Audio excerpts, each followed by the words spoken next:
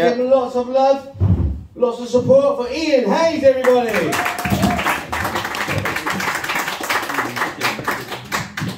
Well, good evening, Banbury. I hoped to come out here nice and loud, but it's a little bit intimate, isn't it? And I'm not too sure that should happen. Yes, this is my second ever gig. A little bit excited, a little bit nervous. Couldn't wait to get back on stage again. I had a fairly successful attempt at going past my comedy virginity. Bit more successful my actual virginity. I went the whole 6 minutes, and I actually got laughter. Actually, on both occasions, come to think of it. So yes, here I am, nervous. Of course, you could tell that. I thought I'd overdress just to try and cover up the fact that I'm a bit nervous. And I thought it'd be my eyes that would give it away. Am I looking all right? You sure? I love your style. You love my style? I love that. Thank you so much. I appreciate that. I really do. Now, eyes give everything away. Eyes are so important.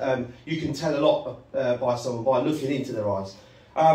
Once upon a time, I used to be a self-defence instructor for the prison service. A really cool job.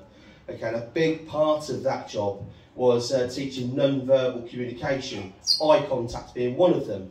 Now, to give you some kind of idea, in conflict, if you look down to the ground too much, you appear inferior, like someone who cannot deal with the situation.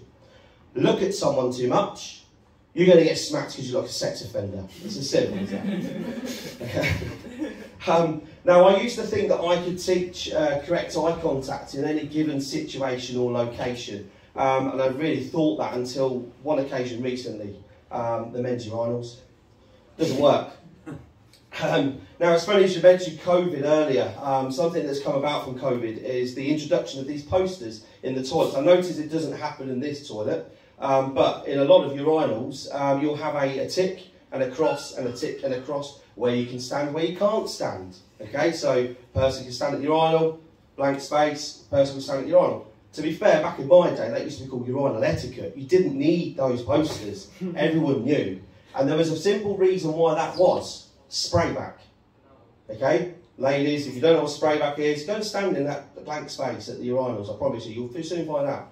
And what's worse than sprayback is someone else's sprayback. Okay? That happened. That happens. The worst offenders for the urinals never used to be the individual ones. It used to be the long trough-looking things. Okay? They were the worst. The only way that you could prevent yourself from getting your own sprayback is if you kind of calculated your trajectory over there somewhere. Didn't work when other people had stood there, I have to say that. Not too popular in the toilet.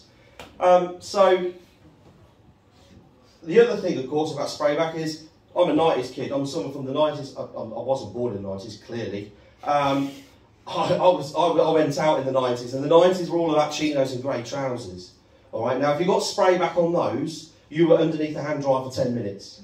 I'm telling you that now. Pressing the button, trying to dry your trousers out. Apologising to every single person that walked through the toilets and trying to make it clear that you're not trying to hunt the fucking thing.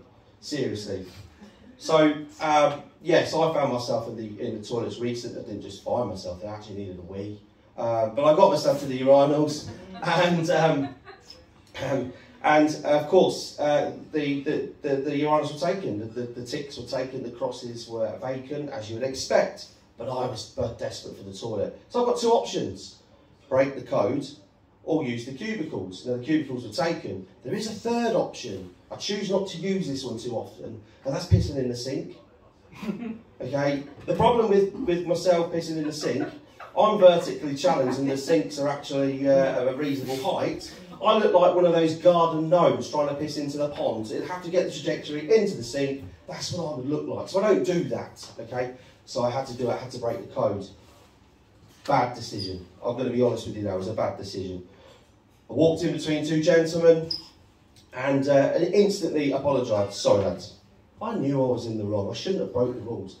I was an ex-prison officer, I should know all about rules. But I broke the rules, stepped in there, apologised. This guy just turned and looked at me. How did I know he looked at me? Because I looked at him. Why did I look at him? I shouldn't. I should be looking down. I should be looking ahead, not to my side. I noticed him looking at me, and he's just looking at me. Okay? I've apologised. I don't know why you're looking at me. So I looked at the other guy next to me. Why? He's not going to give me moral support. What am I doing that for? And he's doing exactly what he should be doing, looking ahead. He can sense what's going on to his left. He can sense his head, oh, twat.